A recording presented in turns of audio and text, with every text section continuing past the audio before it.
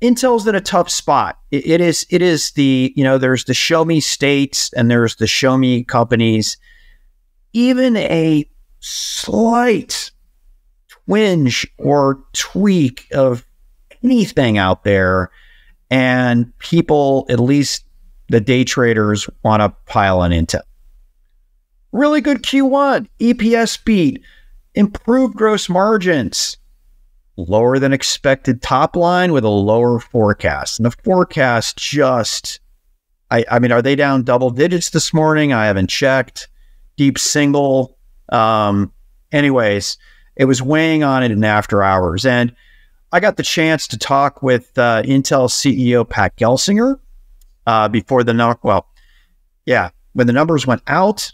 And as you would expect, he focused on positive execution. I think that's fair. Intel, it doesn't have flawless execution, right? We saw Sapphire Rapids push out.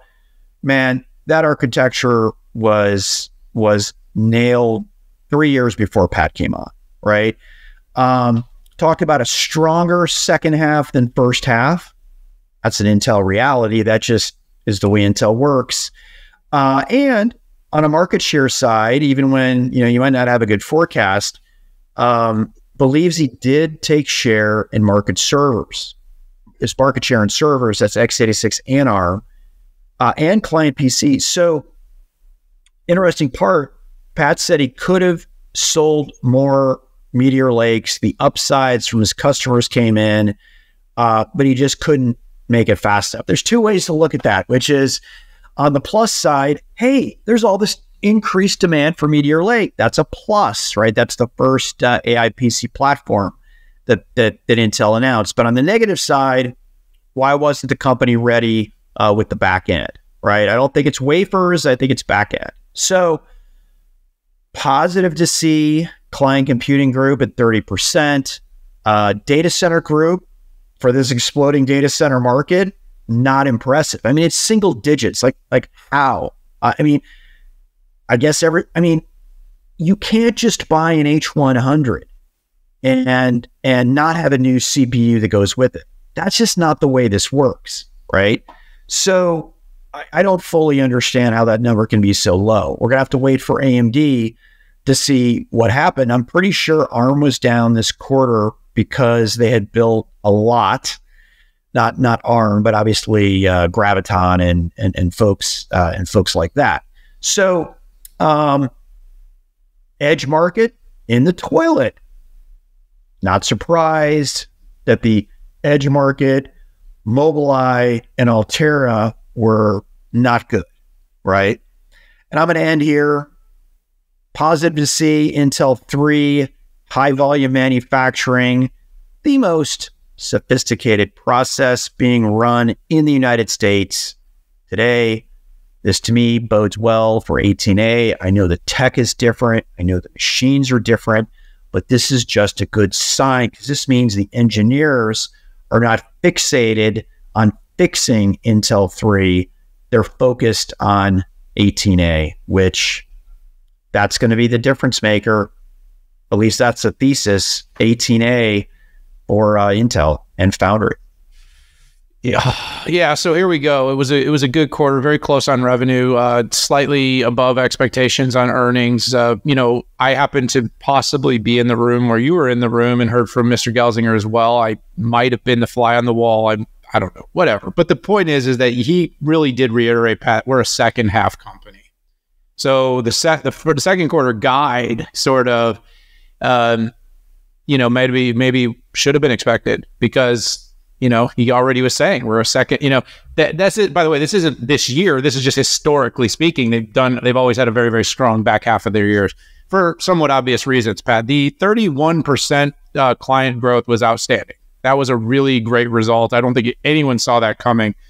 The data center growth is it's just unexciting to people. I mean, you got to acknowledge, Pat, like you got these NVIDIA growth numbers, these, AMD expected growth numbers on MI. You've got Broadcom growth numbers. You've got these really strong growth numbers on all silicon for the data center. And Intel just hasn't found its mega growth. It did have some early growth a couple years back that was really, really big. Hasn't seemed to catch up yet again from that. Pat, I want Signal 65, our testing and lab performance, playing with the Intel Gaudi 3 Xeon combination to show that Intel does have the software and the hardware to do this. Of course, the abstractions and the software and OpenVINO and not having one API, not having, what's the code name of the GPU? I always forget. Falcon Shores. Falcon Shores. Not having Falcon Shores is always going to bring up questions, but, you know, the ASIC is not, it's a little bit more flexible than just a pure, you know, this is more XPU architecture. And with Xeon, it can do a lot of the AI stuff. It does it very efficiently. And there's some papers out there on it, and I'm hoping our team can get more around this. What I've really come to the conclusion is everybody wants it to be just NVIDIA. But there are a lot of players. Intel will be a player. The AI race is not over, but this is also a multi-year front to fight a battle on, because the foundry business is exciting. It's necessary. It's a redundancy the U.S. needs for resiliency. But it's going to take like 3 or 4 years. And so this is a long game. I mean, if you have like a decade and you want to take a risk, like this could be a really exciting play, because if the foundry business lands, and by the way, Pat, I read an article yesterday about TSMC and their toxic culture. I don't know if you saw, because we always get the same feeds. I don't know if you saw this, but the toxic culture of TSMC and how poorly that's being received here in the US, and that basically they can't hire and they can't build and they can't get anywhere here in the US because no one wants to work in a company that basically competes to see who can send the most emails overnight. I don't know. I'm just saying. So maybe that's an opportunity for Intel, like the culture. It's a US company. And it is, you know, a company that people, at least in the U.S., should want to win. I know there's a lot of people that don't, but they should. I've said this many times. I'm going to say it again. Here's the way I think this is going to work out. I think 18A is going to be good. Will it be as amazing as Intel says it's going to be? I don't know yet. PDKs look good out there, but watch this space. U.S. defense industry has a program that you have to go through. It's called RAMP-C. And by the way, Intel, I think, got awarded the third version of that. My expectation is that if and when Intel can show traction on 18A, we're going to see all infrastructure. What are you smiling at, buddy? What are you grinning at? All critical infrastructure will be flipped. And if you're a carrier, if you're a potentially a university, if you're a financial institution, you might have to fab that leading edge at Intel.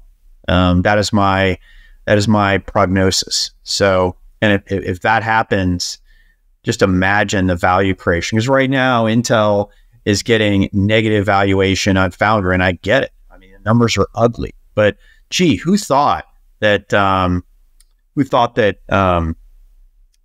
investing 4 years ahead, $50 billion before revenue was going to be pretty? It's not.